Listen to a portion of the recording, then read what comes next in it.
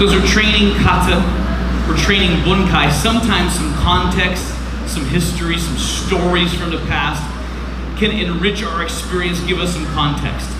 So if we look at our banners up here, on the far left we have our karate. We have 3 representatives from the art of karate. And the middle gentleman, Gichin Funakoshi, is probably the most famous karate practitioner of all time.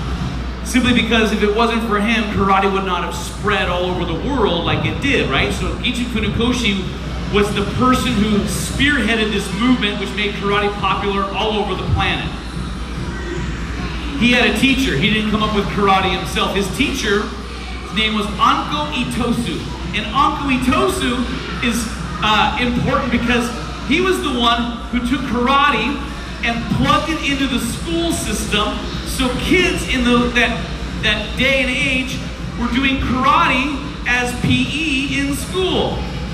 So what Anko Itosu had to do, he's Gichin Funakoshi's instructor, was take this karate combative idea and put it in a way, present it in a way that school kids could do it. So Pinans were created, Pinan Katas. And so we were studying and looking at Pinan Shodan Kata. Then we take a look at Pinan Shodan. We took a section of the middle section and we did an analysis. So let's talk about Anko Itosu, the guy who created the Pinans. So if you were going to create a kata based on what you knew and what you knew worked for you, you may pull on some of your strengths, some of your own attributes. So here's a story about Anko Itosu. It's described that he was average height, and then he had a big, broad, big chest. Big-chested guy, broad shoulders. People described him as having an unusual power, like a superpower, just grip strength. If he grabbed you, you knew it. That was a thing that got your attention. Just simply his grip. Some people said that he could take a stalk of bamboo and just crush it in his hand. This is where we get to the legend, right? It's kind of cool. That's like human power right there, right? Superpowers. So a lot of the stories have this legend, a little bit of, make-believe incorporated with some real stuff. One night, the story goes, Anko Itosu is sleeping in his house or resting in the evening, and he hears a ruckus out front.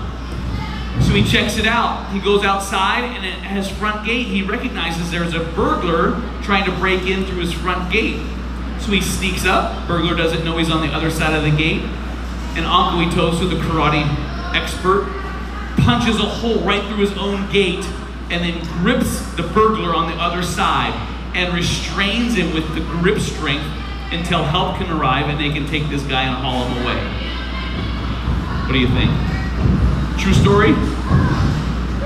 It's a cool story, right? This is like superhero stuff. Punch a hole through the gate, grab a guy, and just hold him there with your death grip until the authorities can arrive. I think the legend or the story is simply to get this message across. He was an impressive figure that to the average person would look at him practicing his skill and go, this is like a superhero, right? So now he's attributed with superhero ability. And he probably did have a very impressive grip, that when he gripped you, it was something to behold, right? There's more than one story about simply his grip strength. So in this middle section of the kata, we turn, we block, sweep the eyes, grip, pull him in, punch, re-grip, pull him across, punch. You can see some of these ideas of simply utilizing gripping to pull and manhandle somebody from point A to point B, which may have been the idea of the form. It may be just our own ideas of our analysis, but it does fit with the story of utilizing gripping in battle.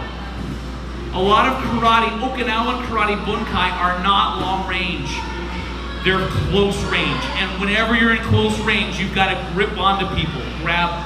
So having good grip strength would be very beneficial.